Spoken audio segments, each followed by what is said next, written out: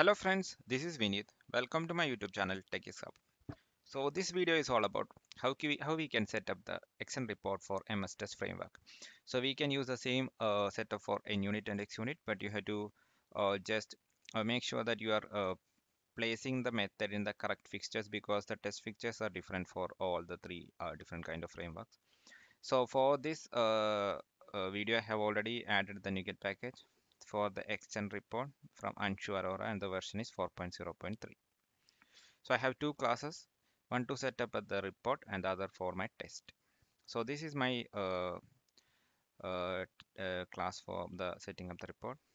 So I have the extend report and extend test already set up and the objects are already created. And then I am initializing the extend report. Then I'm trying to create a directory to which where we can save it. So this dir path will be the folder where I'm saving the report, and the file name should be something like test execution underscore reports plus test case name. So I will just let you know how I get the test case name in the, later. And then I am deciding which report I have to select. So there are two kind of report. One is the extend HTML report and another is the extend v3 HTML report. So I will start with extend HTML report. And when I create the object of it, I am passing the directory path inside that, which I have created here. And then I am configuring the theme. And finally, I am attaching this HTML report to the object that I have created here. So that's pretty much about the configuring the extend report. So moving to the test that I have. So I have two tests. So one we will add two digits and one will pass the test and the second will fail the test. And also I am making use of the class test context. So what the test context does is like it is used to get the information of the unit test that we are running. So like if I use test context or test name, it will give me the test case name. And I am passing this test case name as the one of the input parameter to the report logger. And that will be appended to the test report name. So that's pretty much about the basic setup that we have to do. And the final thing is that I have the test initialize and the test cleanup. So in the test cleanup only, when I run the extend.flush, I'll be creating the report. So I will be running one scenario. So I am running the scenario with the extend HTML reporter. So if I run one script,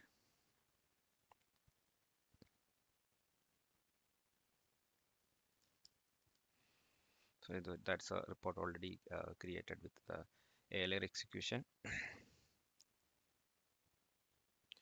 So now you can see reports got generated. So this is one of the these are the report that we get when we run the extend HTML report. It will have an index and the dashboard. So if I open the dashboard.html,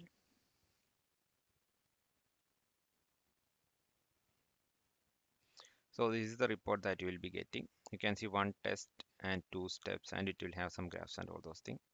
So if you click on the step, you will be getting that the step like this. So the new extend report has a feature called parent and node concept. So I will explain you that like here. So you can see I have mentioned the parent as the test case name. So you can see the parent will be the test case name. And then I am creating a node. So that node is provide parameters 1. So whatever actions you do under this node, that will be coming as the sub nodes. So you can see this is the provide parameters. So you can see it is the ex child test, which is created from ex parent. So I'll just reiterate again. So ex parent is equal to that I have created a test with my test case name. So that is this test. Then I am creating a child with provide parameters. So this is the child that I have created. And whatever logs that I create under that child, it will be coming as subnodes. Like you can see, provide parameters. I have one step detail passed. So when we can use it, like you are creating a client or something. So you can have this as create client, and whatever that comes under that can be logged under this create client, like enter the client name enter the client description. So those, if those are considered as one step, then that can be considered under this parent. Okay, once that is done, I have created another node for add parameters to. So that will be coming here. And then whatever that I put under that child, it will be displayed as all those things. So that's about how the report gets generated in the extend test. Okay, so that's about the HTML reporter. So now I have done some modifications, and the report will be little bit then the feature of the report will be little bit different when I use the extend v3 HTML reporter. So I am just changing the reporter type to extend v3 HTML reporter.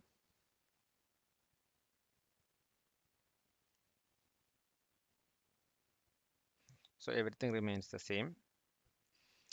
And the other thing that I'm going to do is I have some setup. So actually, if you can see when you run the extend test case pass, and if you click on the output, you don't see anything else. You can only see the console output here. So I am just enabling couple of different piece of code that I have already written.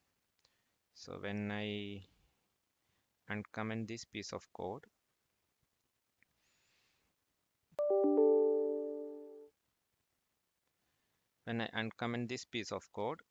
you can see the test will be having a little bit extra features. So I have commented that also. Now I will just run the same test case.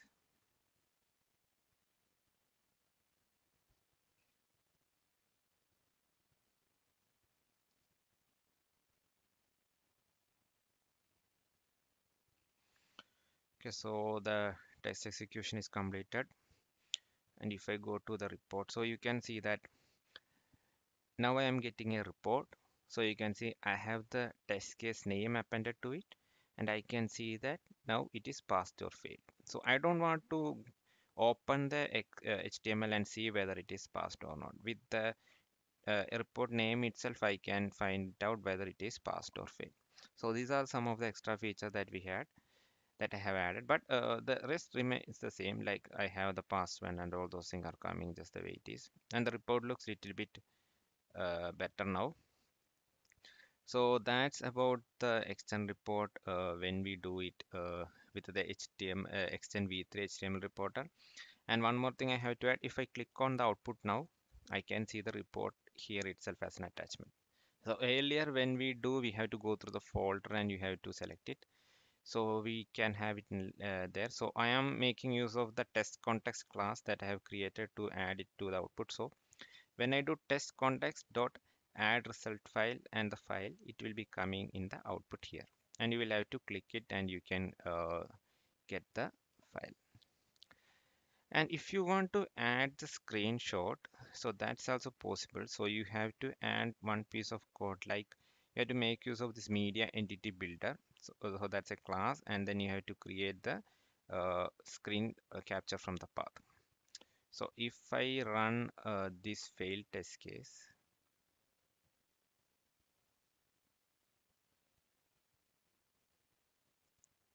so that got failed.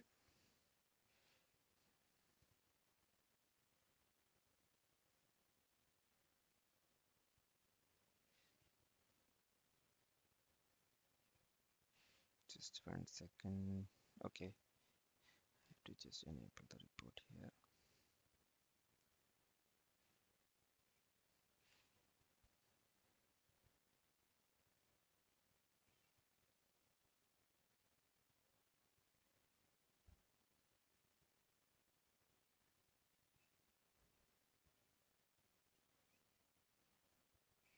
You can see that got failed. And if I click on the output, so I can see that this is a test case name and it is failed. So if I click on the report from here, the report will open. And if I go to add parameters, if I scroll down, I will get a link like this. So if I click on the link, I will get the screenshot. So it's as simple as that. You will get a screenshot wherever you put that piece of code, and you can just access the screenshot from here. So that's all about how we can attach the screenshot and all those things. So And if you have more than one or two test cases, then how can we get the report in this similar fashion? So then we will have to make some changes to that. So we will be removing the report logger method calling from all the test method. Instead of that, we will be having it in the assembly initialize itself. So it will only run once. And the same way we'll be commenting some piece of code, and we will be having assembly cleanup where we will be generating the code. So I will show this for extend reporter, because for extend v3 reporter we have to do some modifications, but extend HTML reporter will find work without any changes. So what I did is I have removed the method calling from the individual tests, and I have called it in the assembly initialize. So it will be only run once, and the extend.flash will be only run once. Okay, and I am just selecting these two test cases and I'm just running it.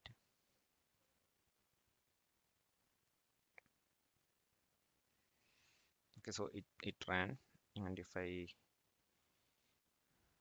check the report, okay, so the report got generated, and if I open my report, so you can see two tests, one test passed and one test failed. And if I go to my tests, you can see the test case, first test case it failed with the screenshot, and the second test case it passed. So this is how you can actually bundle all the tests into one consolidated report. It will be much easier if you want to send it to business rather than sending all the individual tests. But if you are running it from Azure DevOps, then it will be always better to have individual test cases, so that when you associate a test with the script, so that report will be updated to that individual test only. So that's pretty much all about how we can configure extend HTML report, extend v3 HTML report, and how we can combine multiple reports into one report. Thank you for watching the video. Have a good day. Bye.